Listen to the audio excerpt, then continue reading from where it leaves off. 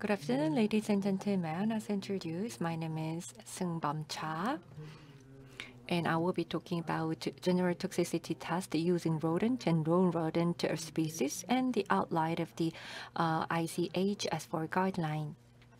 So for the general toxicity study, before that, I'd like to define what toxicity test is.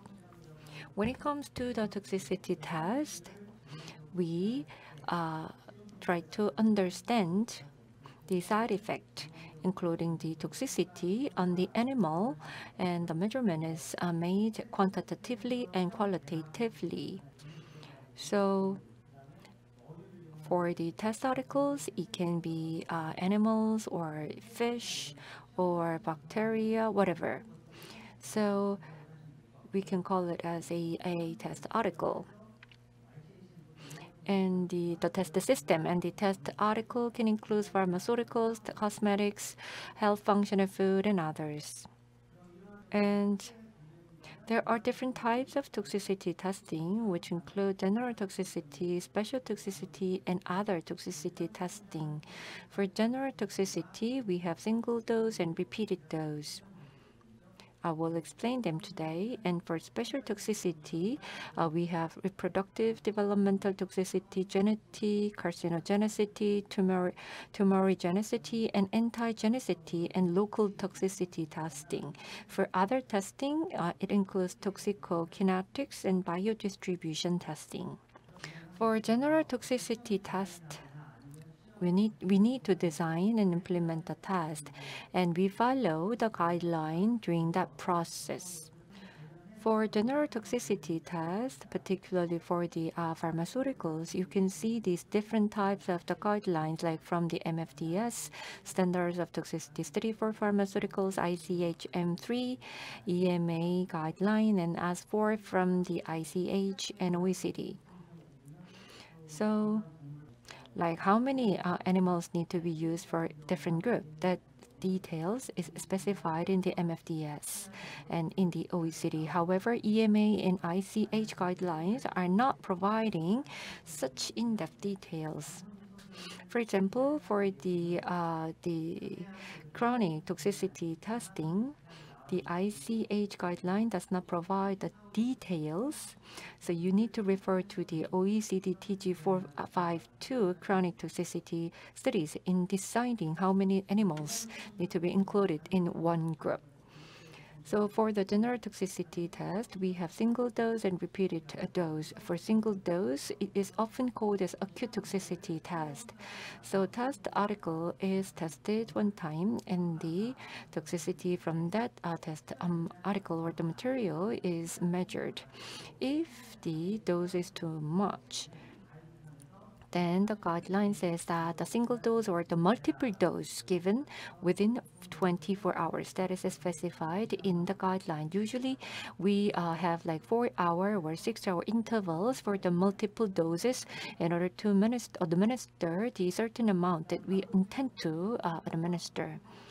For repeated dose toxicity testing, we have subacute and subchronic. For the subacute, it's more about like 2 weeks or 4 weeks repeated dose, and subchronic toxicity test, 13 weeks. And for the chronic toxicity test, we have ICH S4 guideline. ICH S4 guideline deals with the duration of chronic toxicity testing in animals. So for rodent, it specifies 6 months, and for non-rodent, there has been discussion between like 6 to 12 months, but the agreement is 9 months. And that is an important point in the ICH S4. The S4 itself, the text is not long, but now we have like 6 months and 9 months standard.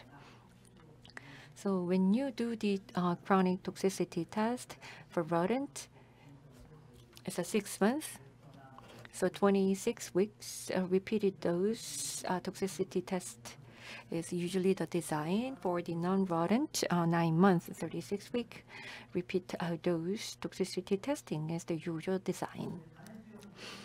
For the single dose toxicity test design, for the test items, clinical signs, body weight, necropsy findings. But at the same time, when necessary, if there are unusual findings from the necropsy, or if we want to understand the histopathological examination, then we can do that too. For rodent, the ALD is calculated. For like 10 years ago, from the MFDS guideline, we saw that the goal of the single-dose toxicity test was to calculate LD50, not ALD, but the revision was made. So for the rodent, the calculation is done for ALD, and it considers the welfare of the animals. We need to reduce the number of the animals dying from the testing. So the revision was made.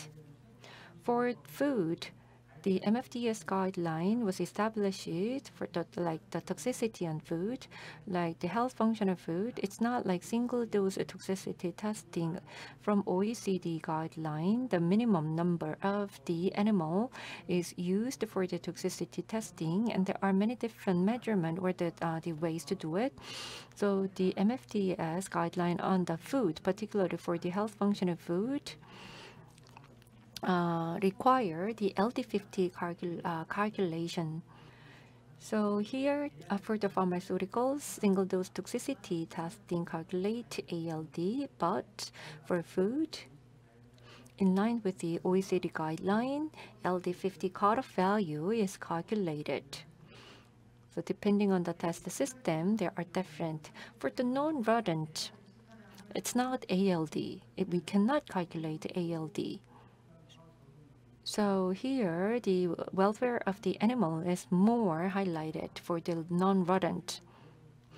So here, if you review the report or write the report, you need to identify a dose at which toxicity symptoms can be clearly observed. So what kind of the toxicity symptoms are observed at different dose level? That should be stated in the report. Then for the repeated dose toxicity, when it comes to the designing of that testing, these are the main points that need to be considered for design. For the administration route, the intended clinical route needs to be considered. It can be oral. So if the product is to be taken oral, then here it needs to be oral. But other routes may be selected if justified on the basis of pharmacological PK/PD and also toxicokinetic background. An observation and examination, clinical signs, body weight, food and water consumption, and after ophthalmological examination, and especially for Beagle, the ECG. The QT intervals are also examined. For clinical pathology, urine analysis, hematological, and clinical biochemistry tests need to be included. And for pathology, we need to look at the necropsy findings and also measure the organ weight, and also histopathological examination need to be done on a certain organs. And in addition, TK, the whole body exposure, whether the material can be accumulated or if there is any gender difference, or the exposure increases depending on the dose or not dependent on dose. So these kind of the things need to be reviewed. So based on these indexes for the repeated dose toxicity test, we need to calculate the target organ and NOAEL. So at what dose this material does not occur the toxicity to the test system. And also we need to consider the target organ. Let's say the acetoaminophen's target organ is liver. So at the end of the day, the repeat dose toxicity test need to produce NOAEL and target organ. And of course, MTD and NOAEL can be also calculated. And by having the NOAEL calculation, as you can see here, Based on that, phase 1, what kind of the dose can be used for the phase 1 can be decided, including the safety margin. So for the repeated dose toxicity testing, it can be 2 weeks or 4 weeks or 13 weeks, or if there can be some chronic toxicity test. ICH M3R2 or MFDS guidelines say that IND and NDA may be different, but the duration of the clinical trial is identified for the rodent and the non-rodents. So the table is provided like this one. This is for the IND, and the next table is for the NDA. For the non-rodents and the rodents, maximum duration of clinical trials. So you need to follow these tables in designing the duration of the testing. So I summarize these two tables into one here. For the chemical products, let's say you are developing chemical product. Before starting phase 1, we need to complete 4-week repeat dose testing. And 13-week repeat dose testing need to be done before phase 3 completion. So this is the timeline that you can refer to. This is kind of a routine. Of course, it may be a little bit different from one material to another. And MFDS may require a little bit different details for different substances or the materials. But as a whole, in general, this is the principle that applies. And for the repeat dose toxicity testing, we need to consider the following points for its design. Let me go one by one. First one is the animal species.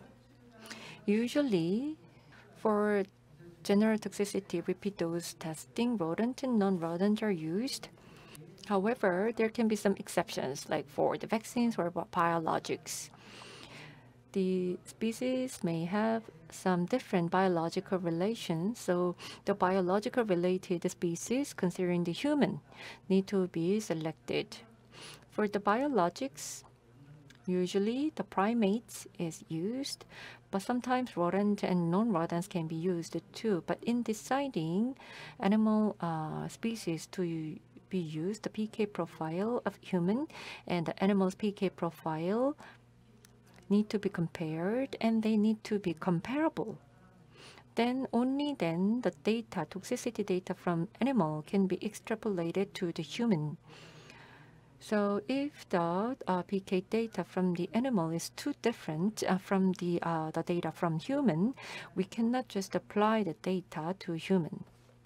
So for rodent, rat, and mouse are usually used, and for the non-rodent, most preferred non-rodent would be the beagle dog. If it is not possible, primate. Or sometimes, if it's about the skin-related test, the mini pig is used. But for mini pig, if it's not possible to use the mini pig, then the beagle dog can be used to conduct the repeat dose testing, the toxicity testing on the skin-related topic. We actually conducted such testing before. For rabbit, usually the vaccine toxicity testing and reproductive and developmental toxicity testing are the one that where the rabbit is used. And also the treatment group is important. I mean, the number or the size of the treatment group and the sexes of the treatment group can impact how we can interpret the data, and then therefore we can have the predictability for the safety in human. It is important to have sufficient data so that we can have meaningful scientific interpretation of the data. So the composition of the treatment group and also let's say the 13-week repeat dose testing. Then after 4 weeks, we have the recovery phase. So then after the recovery, the changes that were observed during the treatment phase, during the recovery phase, Are they improved or not? And we also have the term called delayed toxicity, meaning that during the treatment phase, there was no signs of the toxicity. However, during the recovery phase, we may have some delayed toxicity. So we do have to have recovery phase, usually longer than 4 weeks. So as you can see from this table, for rodent and non-rodent, let's say you make a submission to the MFDS for the repeat dose toxicity testing. This may be a good reference. So we have 4 groups, test article 3 and control 1, and 10 per 6 per group. And for recovery group, it is provided only for the control and high dose, like 5 per 6. So for male, 10, 15, 10, 10. Let's say if you have the toxicokinetic groups for the rodent group, there can be some shock during the blood drawing. So it may confuse the result. So for the rodent, we do have the toxicokinetic groups, and the same design is applied to this group. And then draw the blood at a time point, define the time point. For the non-rodent, control 1 group, test article 3 group, and 3 animals per 6 per group. And for the toxicokinetic groups, we do not have that group. For example, for beagle dog, a lot of blood is circulated. So like 24 hours, during the 24 hours, every 1 minute, we draw the blood. If it's not that kind of a approach, then for the non-rodent, we have like 3 animals per 6 per group, so we do not have to have a separate toxicokinetic group. For here, the rodent, you can see like 10 and 5. The size is not that small, but for non-rodent, it's only like 3 or 2. So the number of the animals is not many. And the data show some variability between the animal to animal for the non-rodent. So for the non-rodent data, the analysis need to be more refined and sophisticated. Next consideration point would be the route of administration. We need to apply the same route as that intended for humans. And if we want to use other routes, then it should be justified on the basis of a scientific information. For example, let's say we have the intended route of administration, but for mouse, that route is too small for the injection, so we need to select another route. Then the PK profile need to be analyzed from the blood, and there is not much of a difference from the human. And then let's say if the route of the administration for oral and for other, let's say intraformular, if the PK profiles are the same or the similar, then we can justify it. And I think that sub-Q or the oral would be the most used route of administration, but for the non-rodent, catheter like the Jonde can be used for the oral administration. But you can see that even the small dogs can take the pills. So we can actually make a pill with the solution in it so that to make them take it. So excipients can be used so that the test articles can be dissolved with that excipients, and then Jonde can be used to administer that to test the article. But at the same time, because we use the excipients, we need to understand how the stability and others. But for non-rodents, if you use the capsule, we do not use the excipients, because the capsule itself does not change the formation or the characteristics of the test articles themselves. And other route of administration, these are the types of the routes that my organization test. like subcutaneous, intradermal, carotid artery, and others. And recently, we do have the gene therapy. So for the gene therapy, the route of administration can be very diverse. So for the rodent, we also have to utilize this kind of the procedures to administer, like intraventricular and intrathecal and others. And another point to consider is the test article and the dose formulation. For oral administration or sub-Q, they can be administered as a solution and suspension.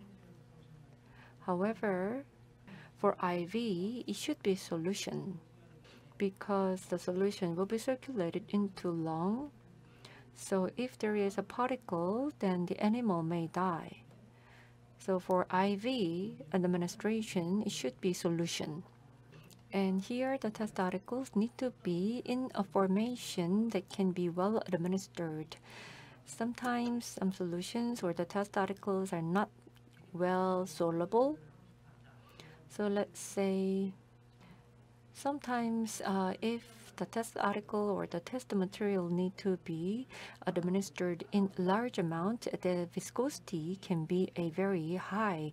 If that is the case, the Jondae cannot administer that solution very well. So the dissolution is really important, and of course that need to be the chemically and physically stable, and of course the dose formulation can be analyzed. What does that mean is that single dose or repeat dose toxicity testing, if we want to do it, we usually do the DRF first, the dose range finding study, and when we submit DRF is actually may not be done mandatory for certain testing.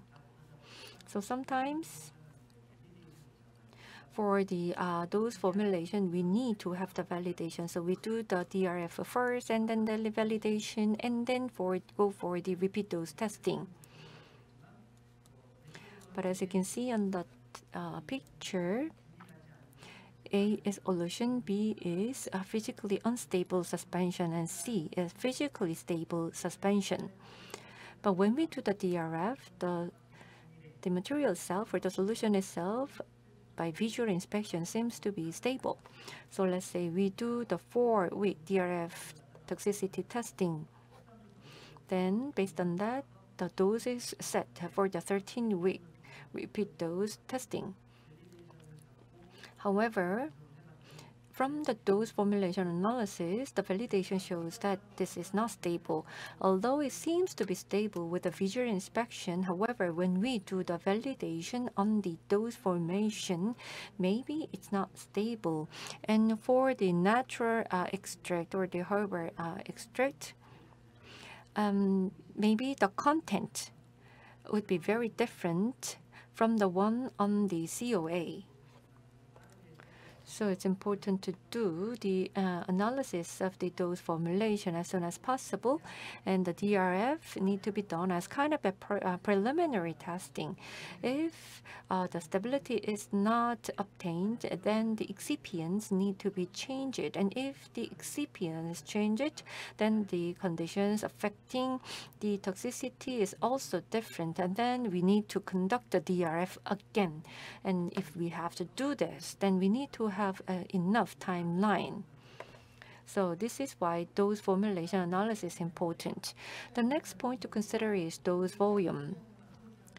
We cannot just administer a different dose into different animals randomly. So from many different references, we can find out some like maximum dose volumes. So SOPs actually have this kind of information.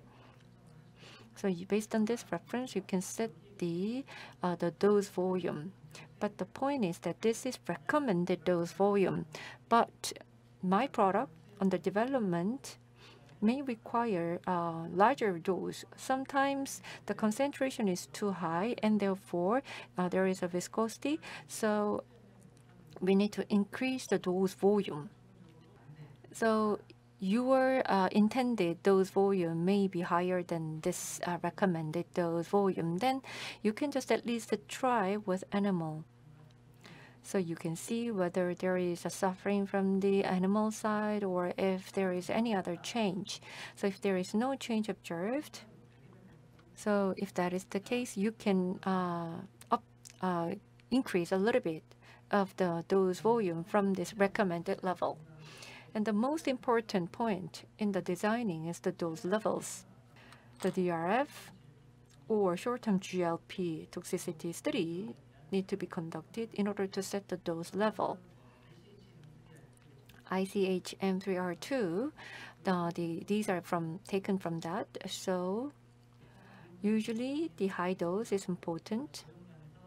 So the toxicity is observed at the high dose, and at a low dose, non-toxic dose is observed. That's the ideal situation. But when we do the toxicity testing in reality, sometimes the test articles do not have the toxicity, so we just cannot have that kind of a dose. So basically, these are the principles how we can set the high dose. For the high dose MFD, or the maximum feasible dose is important. For example, we talked about like 20 liter per kg, 5,000 mg per kg. That's the maximum. Then MFD would be 5,000. But for the cell therapy, let's say the 0.2 ml per head. And the maximum cell in that is also defined. If the cell size is small, then of course the cell number will be increased. But MSC, the cell size is large, so the cell number can be limited. So MFD need to be considered in setting the high dose. And also there is MTD. For the MTD, it does not cause the death of the animal and not the serious but moderate toxicity. So within 10% of the differences compared to the control. So that would be the MTD. And if it's not possible to set the MTD in the DRF, then we can consider limit dose. 1,000 mpk. For herbal medicine, 2,000 mpk. Health functional food, 5,000 or even 10,000. But usually for the health functional food, the MFD is applied. And exposure saturation.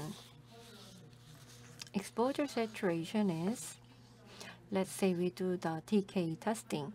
The TK profile and the AUC is compared.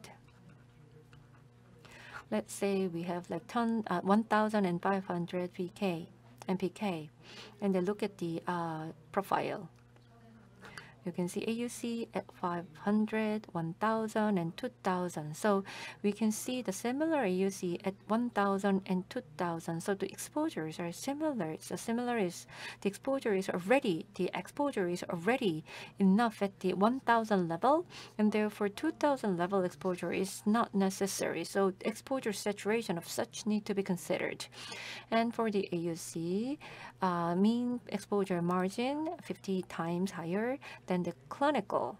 That is for the high dose. M3R2 specify this. So well-designed study include a dose at which the toxicity is observed.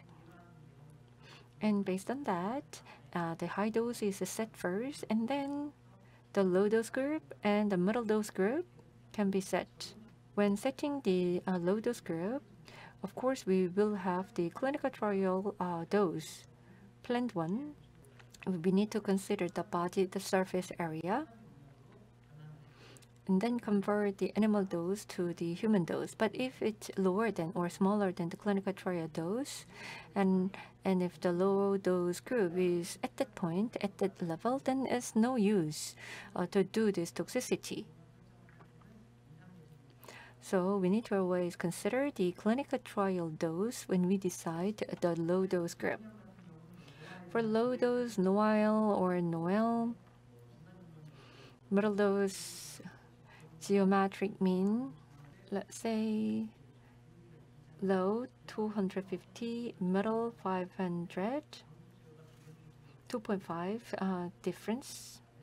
So the appropriate interval of dose, the appropriate common ratio need to be considered. So oral needs to be higher than the non-oral, and low solubility is higher than the high solubility, like that.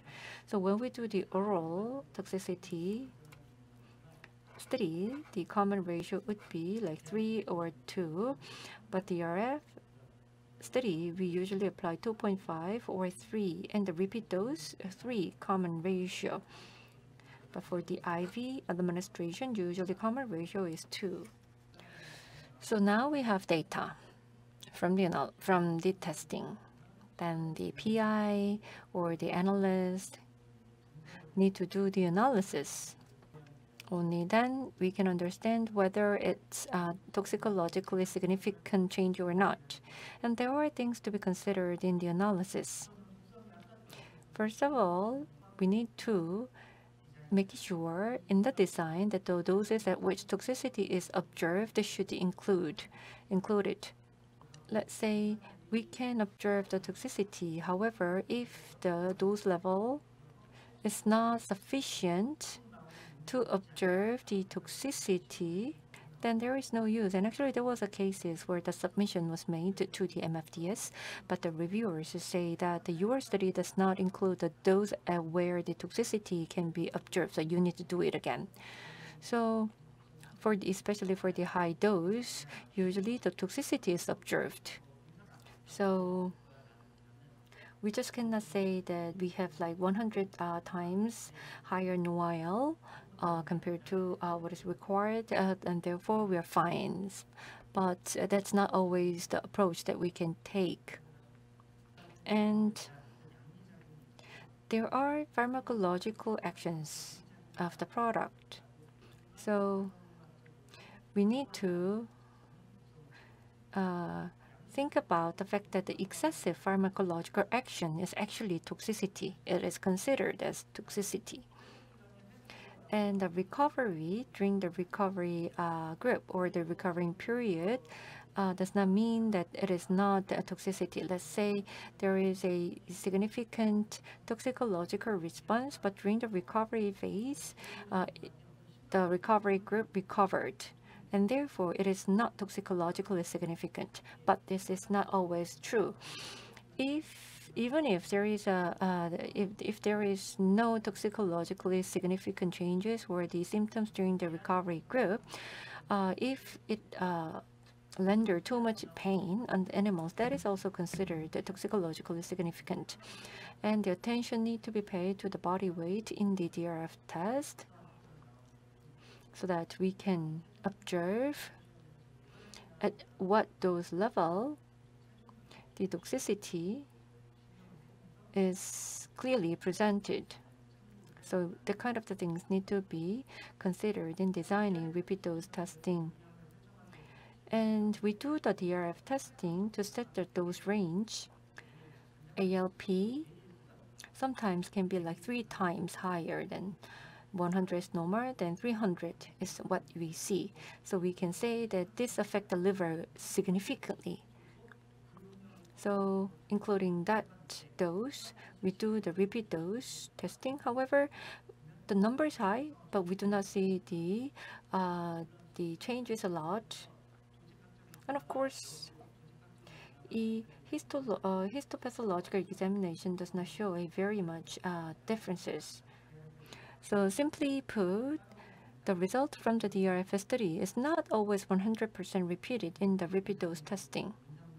And the clinical trial dose and the MFD need to be considered in designing the study.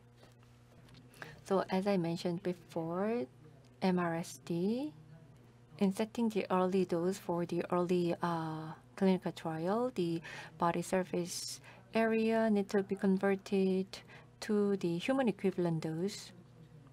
And this is for the oral administration, but basically it's not just for the oral, but also for IV. Here, you can see this part, for example, rat. let's say Noel is here. So here you can see we have 620 and it is divided by 6.2, and we have the safety factor. So safety factor 10 is also applied. Then we can have the calculated number for the clinical dose. So we need to consider this kind of a dose: high dose, medium, and low dose. We do have them, and the NOI is set at the low dose. Then we need to calculate this one, and if it is lower than the clinical dose, then we need to think about the common ratio, whether the common ratio is appropriate to be applied or not. So this is the table that you can refer to. And at the same time, for example, here dog 1.8, red 6.2. So usually we go for the rodent test first. So DRF is done, and then the rodent testing is done. So for the beagle dogs, of course, the animals itself is expensive, and you know that we try not to have the death of the animal. So considering the surface body surface area is the 3 times difference. So if we have like 2000 mpk and there was no significant toxicity observed, and then 600 or 700 can be set for the beagle dog. So that's how we do the DRF. So it's not just an exploration or the it's done to the human body. And another thing that we need to consider is that the anatomy of the human body and of the animals are different. For rat, the stomach, you can see here non-glandular and the glandular stomach, but human has only glandular stomach. And we do have the changes in the non-glandular stomach in rodent. But when we extrapolate to the human, but the human body does not have the non-glandular stomach. So if you look at the report for this study, the NOAEL at this study is this one. However, because of the anatomical difference between the human and the rodent, this cannot be extrapolated to the human body. So in analyzing data and making the exploration to the human body, these kind of the things need to be considered. OECD TG452 is about chronic toxicity studies. ICH guideline does not provide much detail about the chronic toxicity. So I will just go over very briefly on this. So you can see here that unlike the OECD, when we do the chronic toxicity study, there is an interim kill group and others, but for the pharmaceutical chronic toxicity study, we do not have the interim kill. And there is also at least 7 days of the acclimation for the rodent. And dosing of the animal should begin preferably before the animals are 8 weeks old. So these type of things may be different, because for the acclimation we apply like different days because we are based on the OECD TG409. So let's say the test material, the test article has some issue. So dosing can be like 2 weeks delayed or 3 weeks postponed. These kind of the things need to be considered. It's not just about the testing schedule, but at the same time, whether the animals are 8 weeks old or not, that kind of the things also considered. And as for the number of animals, you can read the slide. And clinical signs, general clinical signs, but also detailed clinical signs need to be looked up, like first week and at the end of the first week and monthly. And also the functional observations, including sensory activity, grip strength, and the motor activities need to be done for the rodent. Ophthalmological examination, body weight. These are very similar to the general toxicity study. However, in terms of the frequency of the body weight and the number of the animals, they are specified. However, we just do not simply follow OECD TG 452. Rather, we refer to the MFDS guideline and also the OECD TG 409, which is on the chemical, but we can also refer to this kind of other document or the guideline. Urine analysis, hematology, clinical biochemistry here. The interim kill is specified in this guideline, like 3 and 6 and 12 months. But when we have the chronic toxicity study for the rodent, well, when we do the sacrifice, the blood testing and the blood analysis is done at the necropsy. The same is true for the urine analysis, but for the non-rodent group, the blood can be withdrawn. So before the demonstration, the urine analysis and hematologic analysis are done, and then 13 weeks after the administration, we can have the data, and then at the end of the study at 39, we can also have the data from the blood and also the urine. So for the chronic toxicity study, as I said before, the target organ and also NOAEL need to be calculated. So I briefly went over the general toxicity study for non-rodent and rodent, and the focus was on the repeat dose testing. I also covered ICH guideline as 4. So you need to consider these points that I shared during the presentation in designing your study or in commissioning the study to the test organization. Thank you very much for your attention.